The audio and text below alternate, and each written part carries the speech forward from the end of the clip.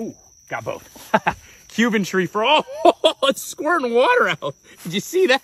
Goodness. These are called Cuban tree frogs, or Osteopilus septentrionalis, and they're absolutely beautiful. Now, these are incredible species of tree frogs that can be found out through different countries in the Americas now, because they've been introduced through maybe goods like plants and stuff being shipped across country lines. But long story short, they pose a good threat to some of the wildlife down here in Florida.